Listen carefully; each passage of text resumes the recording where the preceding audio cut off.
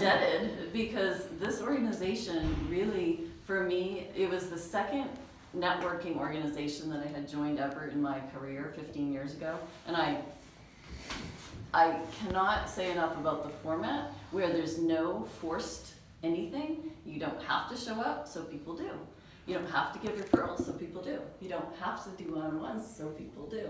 And it feels right, and people have lots of groups to go to, so there's so much that it brings. And the big meetups, you get to expand without even having to travel to, you don't have to go to every group. You can meet people every month at the one big meetup. So thank you for organizing all that you do, Mr. Ball. And then Dawn.